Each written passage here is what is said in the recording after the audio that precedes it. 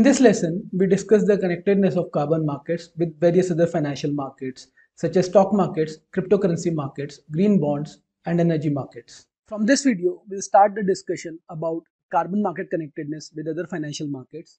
In particular, we'll provide the theoretical underpinnings behind the financial market connectedness. First, the economic fundamentals hypothesis says that economic activities across regions may be interconnected, which will make the macroeconomic variables of one region affect the stock markets of other regions. That is, the correlation of cross prices and returns among markets is predominantly due to correlation of economic fundamentals.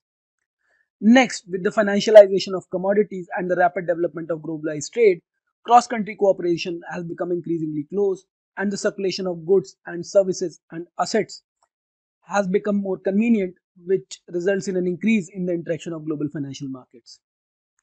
Also, from the view of market contagion hypothesis, when a country's financial market suffers an extreme risk impact, it substantially affects not only the financial market of the country with close trade and financial ties, but also the psychological expectations of investors. Driven by their psychological expectations and irrational behaviors, such as the herd effect, investors frequently adjust their investments, resulting in strong risk spillovers, more specifically during crisis periods. For example, after the outbreak of European debt crisis, the fall in euro exchange rates caused serious negative impact on the stock and commodity markets of core countries of the eurozone through financial contagion. Another example is the COVID-19 pandemic.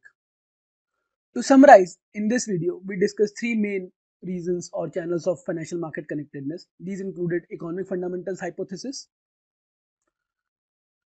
financialization of commodities, and market contagion hypothesis. In this video, we'll discuss the carbon market connectedness with stock markets, conventional stock markets, and novel cryptocurrency markets. For an economy, often stock markets act as the barometer of the level of economic activity, which reflects economic conditions and enterprise capitals. On the one hand, positive economic situation is expected to promote firms' profits, which would make the enterprise shares more attractive, since the expected dividends to shareholders would be larger.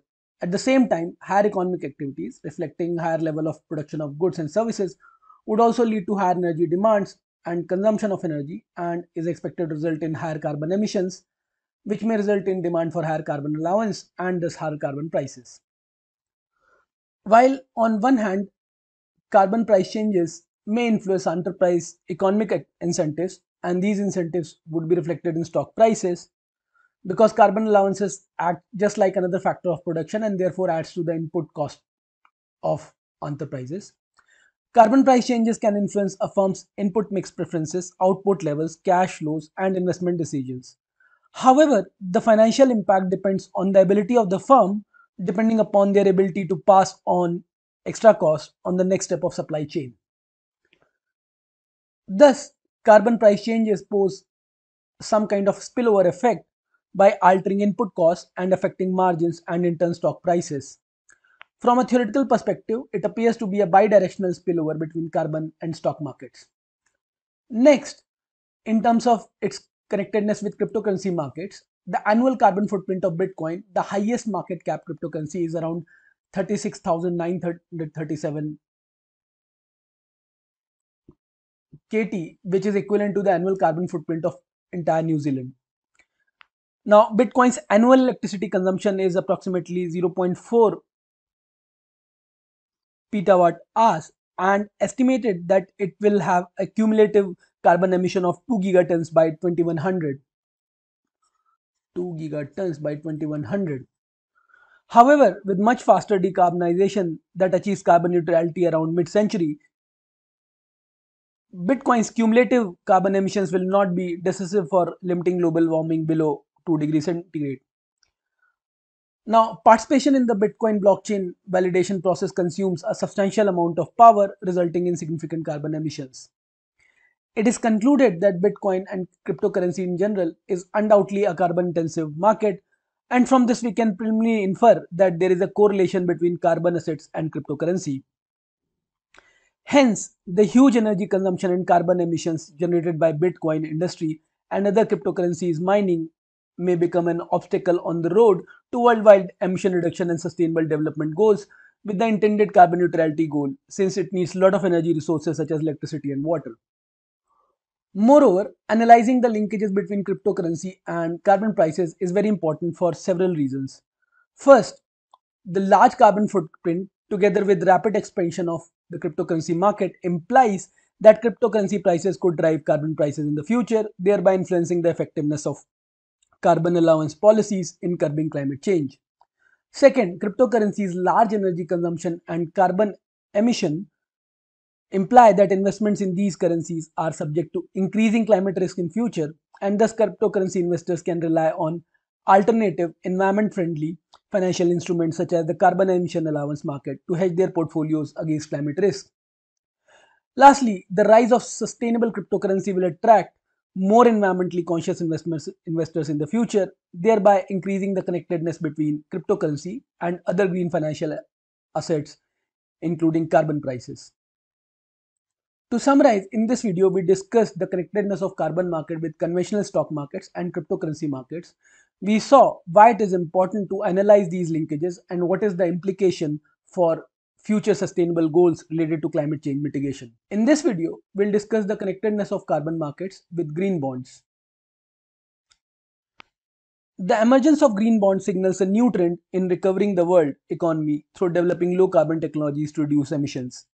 Green bonds are defined as any type of bonds where the proceeds will be exclusively used to finance or refinance in part or full new or existing eligible green projects.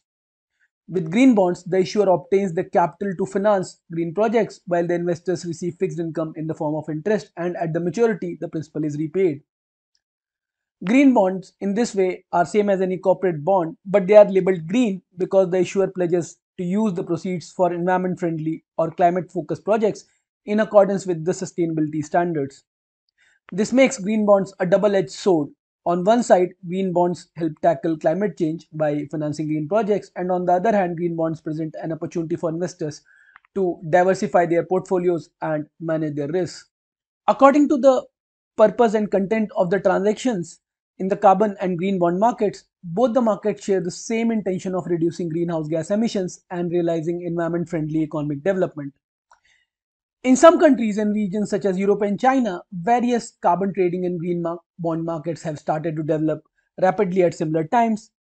In the relevant policy arrangements for low carbon development, these two markets, green bonds and carbon market, are also frequently connected and concerned with each other.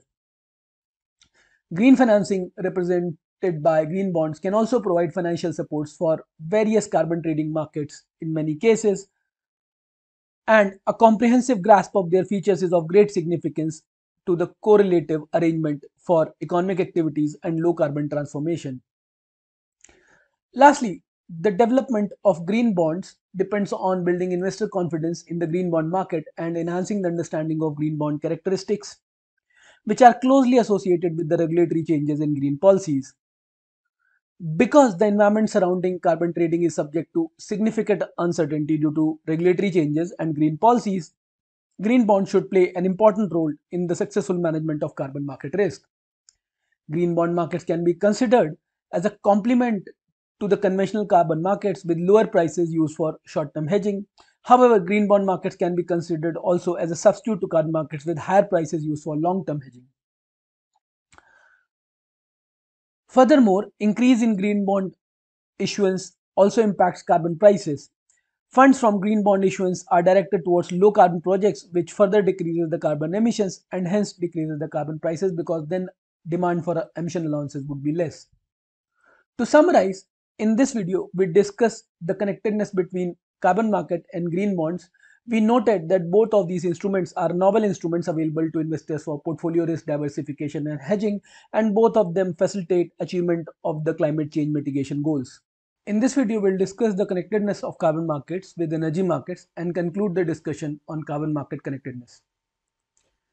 Energy prices are one of the most crucial factors impacting the carbon prices, as consumption of fossil energy is the main source of carbon emissions. On the one hand, the fossil energy price changes can affect energy consumption structure of enterprises, thereby affecting their demands of carbon emissions and further leading to volatility in carbon market. A decrease or increase in energy prices can decrease companies' energy use, which may decrease the demand for carbon allowances, and accordingly, the diversification potential of energy futures for carbon assets is worthy of attention. For example, a rise in carbon prices will negatively impact the carbon allowance demand and its prices because a decline in coal price will increase the switching effects from dirty energy to cleaner fuels, as burning high priced coal will be a costly affair for the firms as they need to pay more at both the ends for coal as well as carbon allowance. However, a significant decline in coal prices will increase the carbon allowance demand and its price as low coal prices make oil and natural gas a costlier input for power generating firms.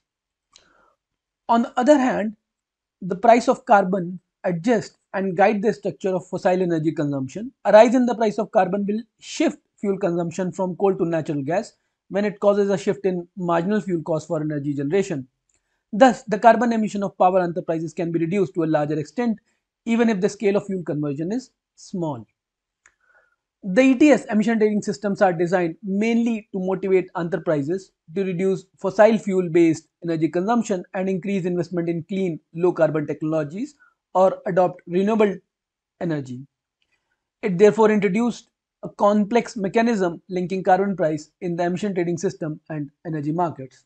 For example, lower prices for fossil fuels may increase its consumption by firms, which could lead to excess demand for allowances and consequently increase carbon prices.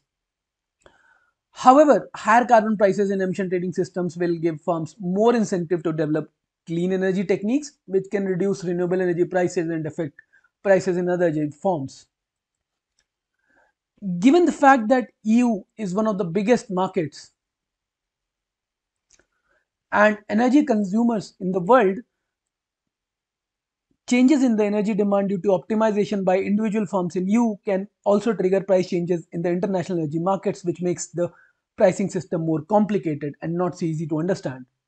The links between carbon prices and energy markets are expected to be dynamic, reflecting the changes in fundamental structure of the ETS and the dynamics in global energy markets. Revealing this dynamic linkage is important for understanding how the system works, and therefore it is valuable for firms to react optimally to market changes. In this video, we tried to explore the connectedness between carbon market and energy markets across the world, in particular EU. We noted that these linkages are complex and their understanding is required for firms to optimally react to policy changes. Carbon markets are connected to various other financial markets through three key hypotheses that provide the theoretical underpinning. First, the economic fundamentals hypothesis that suggests that financial markets are connected due to their linkages between economic activities. Next, there is a financialization of commodities, which has been ever increasing, and cross-border trades, resulting in incremental interaction and linkages across global financial markets. Lastly, market contagion hypothesis suggests that financial markets are linked due to common impact of global events such as COVID-19 on investor psychology. Now, the stock market is a reflection of economic activity. A higher economic activity results in more emissions and thus a higher demand for carbon allowances, thus resulting in the linkage across carbon market and conventional stock markets. Cryptocurrency mining is an energy intensive process and hence higher volumes of cryptocurrency may result in higher energy consumption and therefore higher level of emissions. This would create additional demand for carbon allowances, thus affecting the carbon prices. Also, green bonds are complementary to carbon markets and facilitate investment in climate-friendly projects, resulting in lower level of emissions and thus the lower demand for carbon allowances and in turn creating linkages between carbon markets and green bonds. Lastly, energy markets are also strongly connected to carbon markets. Higher energy prices reflect higher demand for energy consumption and in turn higher emissions. This is expected to increase the demand for carbon allowances and therefore carbon prices.